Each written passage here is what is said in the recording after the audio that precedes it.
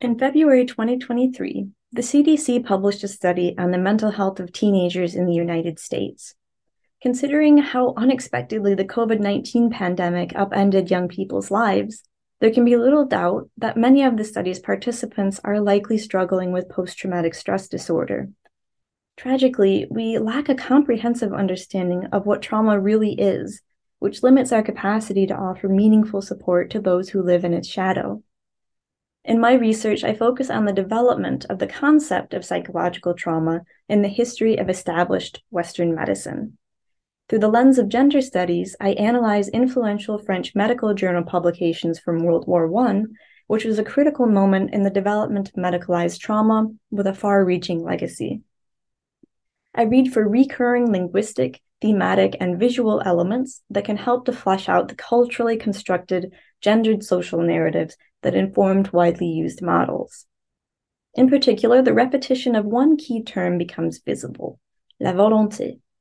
Roughly translated as willpower, the construct of la volonté grew out of a long history in the West of conceptualizing masculinity as control over others, control over oneself, particularly over one's emotions.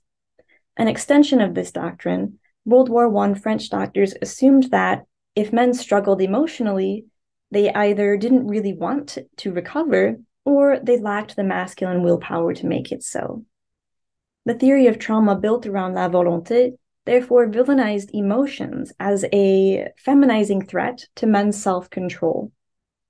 One 1916 study by Jean Camus and Nepper translated the ideal of masculine self-regulation into the visual realm. Camus and Nepper charted traumatized soldiers' emotion-induced physical reactions before, during, and after exposure to unexpected stimuli.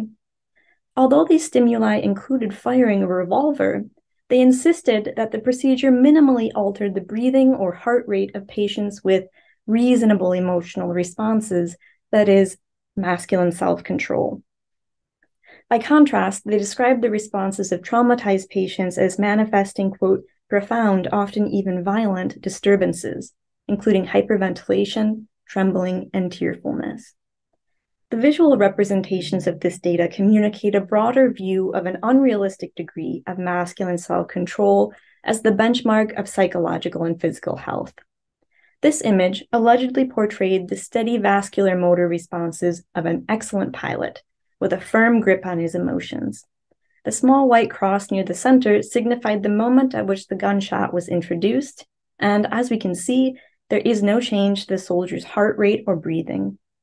These figures on the right, however, represented what Camus and Nepper described as excessively emotional soldiers, as demonstrated by their inability to control their emotional, quote, violent trembling and, quote, disordered breathing.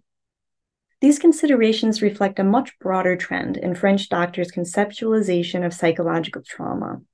They viewed emotion experienced in even the most terrifying circumstances as excessive, something to be controlled and moved past as quickly as possible.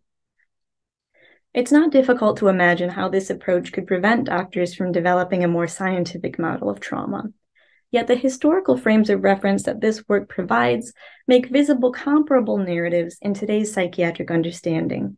Currently, the leading international authority, the American Psychological Association, defines trauma as, quote, any disturbing experience that results in significant fear, helplessness, dissociation, confusion, or other disruptive feelings intense enough to have a long-lasting negative effect on a person's attitudes, behavior, and other aspects of functioning.